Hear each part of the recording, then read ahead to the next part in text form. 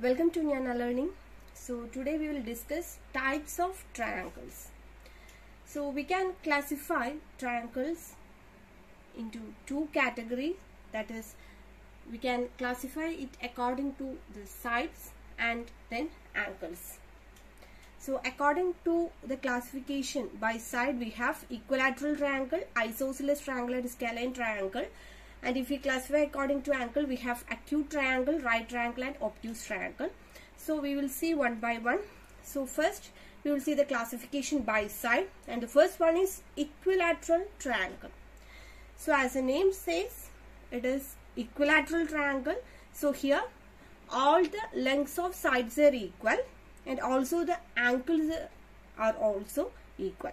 That is, each of the interior angles will have a measure of 60 degrees. So since the angles are also equal, all the interior angles are equal, it is known as equilateral triangle or equiangular triangle. Now the second one is isosceles triangle. So isosceles triangle, here the length of two of the three sides are equal.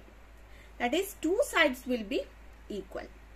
Now the angles opposite the equal sides are equal to each other.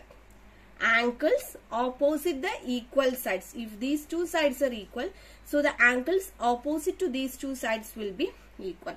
So an isosceles triangle has two equal sides and two equal angles. Now the third one is scalene triangle. So here no side will be equal in length to any other side. And also the interior angles are also different for scalene triangle.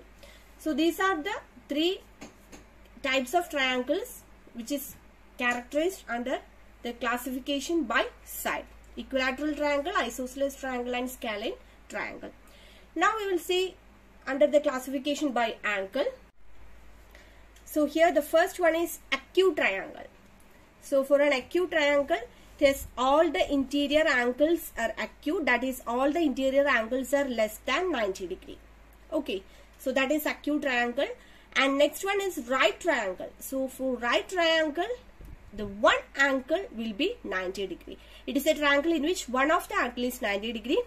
The side opposite to the right angle will be the longest side and is called as hypotenuse.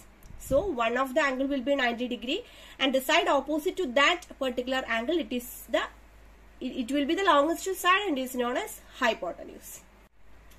Now the third one, that is obtuse triangle. So in this triangle, one of the three interior angles has a measure greater than 90 degrees. So here the angle will be greater than 90 degrees.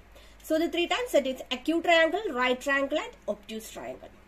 So that's about the types of triangles.